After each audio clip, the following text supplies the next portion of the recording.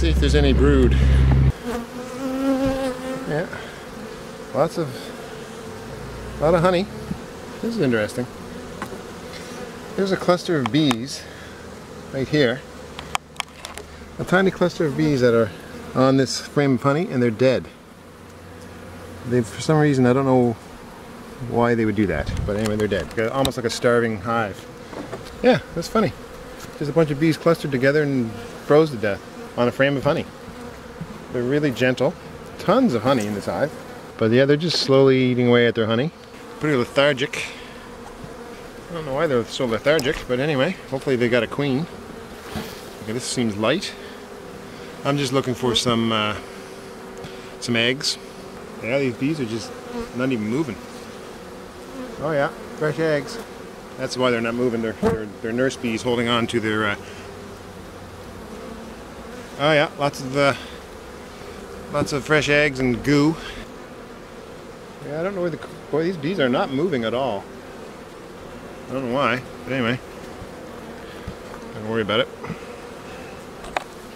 Yeah, they've got lots of honey, so they don't need honey. They don't need food. And they've got a lot of lots of empty comb too, so I'm going to just put some of that empty comb right in the middle so the queen can go up there and lay eggs. But right now, what I'm seeing is a lot of, I think these bees are in broody mode and they're just sticking close to the brood. Not a lot of foragers yet. But the queen, I think there's signs that the queen is laying, and it looks good.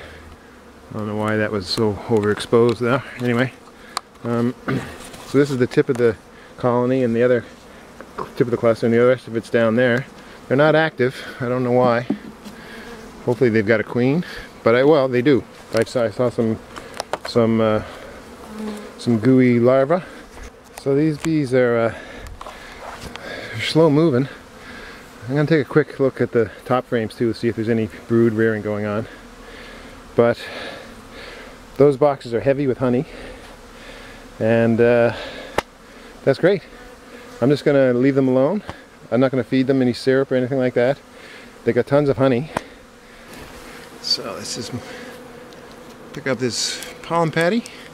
Yeah, they're eating it. You can see the marks that they're consuming. Well, yeah, a lot of bees packing these frames. You can see 1, 2, 3, 4, 5, 6, at least 6, maybe 7 frames of packed bees into this medium super, and probably maybe 2 or 3 frames less in the bottom. So that's looking good. And both of these mediums are heavy, so heavy with honey. So they did fine on their own. That's fantastic. They didn't need whatever I did. I'm going to go back and look at my records, but this colony didn't need any sugar all winter long. I gave them sugar, but they didn't need it, so they did fine. And they still got tons of sugar, tons of honey. They've got this bottom deep too that's, I'm assuming it's empty. So they're pretty good. These bees are they're asleep. They're not even, I've never seen such slow moving bees before. Let's just see this. I'm pretty sure this is honey. Yep. Whoop. I'm just gonna. Yeah, oh yeah. This is nothing but honey. This is fantastic. Love it. No, that's heavy. I can just feel by the weight that it's just honey. This is light. These are really dark looking bees for some reason. Oh yeah. Fresh brood. No cap brood, but fresh brood. That's good. Whoop, whoop.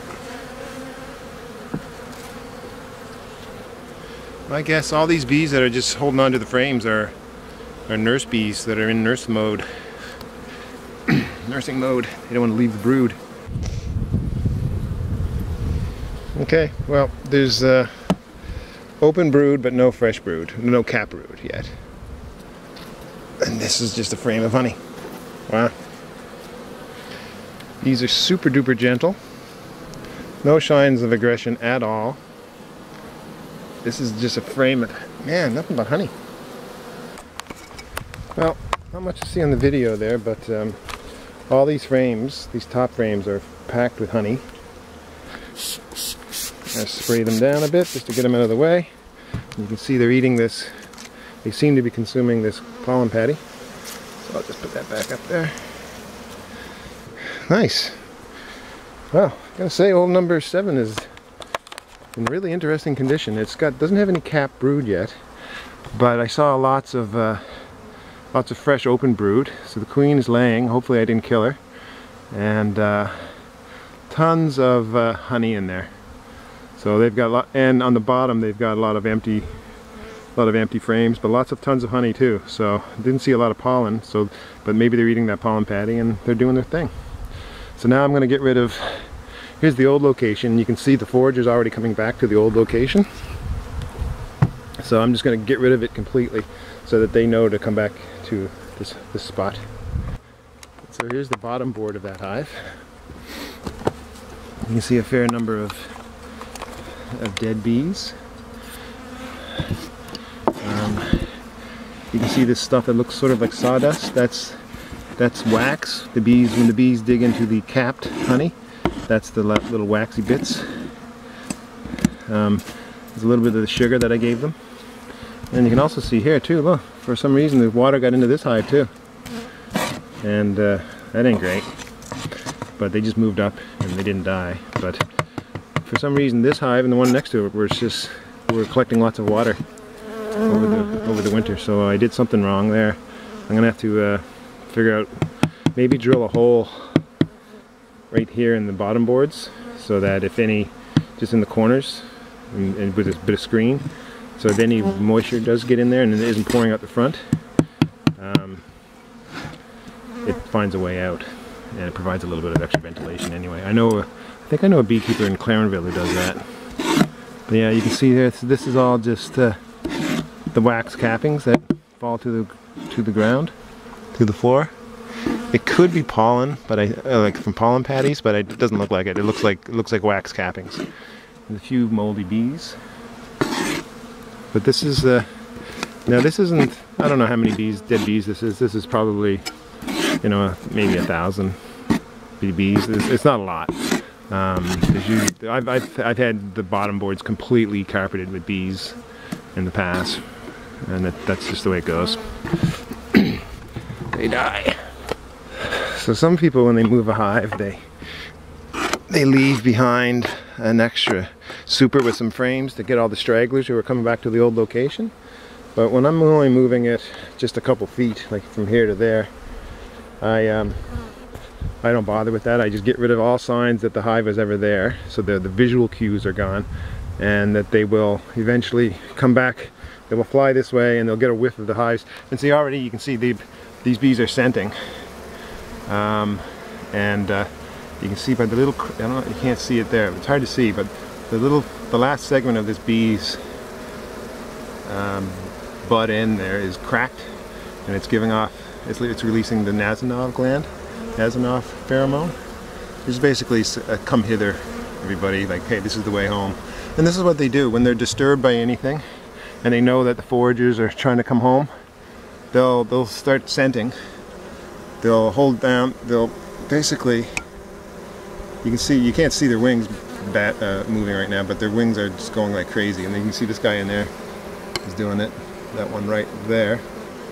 And you can just see that their butt end looks, when they're scenting, their butt end sort of looks like it's almost it loses its point, and it becomes sort of flat looking, because they're bending that last segment and releasing a pheromone that flies out all around the hive to let all the foragers know that this is the way home.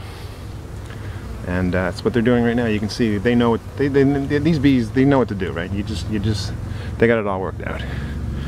Millions of years of evolution right there.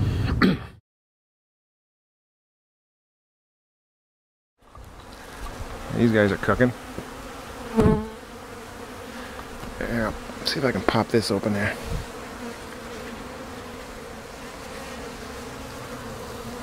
No. Oh, there it is. There we go. Let's see if they'll use that entrance. I've got 2 other holes in this rim up top, but I'm just gonna. Oh, we're already using it. So that's good. I think it's a good number of. Yeah, look at that. So there's a good number of bees inside this hive trying to get to work. So that's fine with me. Maybe I could even pop this one off, see if anything comes out. They're not using this side of the hive though. Let's see if I can do it. The problem with using a cork is if it's there all winter, oh, there we go. Okay. No, there's nothing there. Anyhow, lots of orientation flights, lots of good stuff going on. So I'm just gonna leave them to it.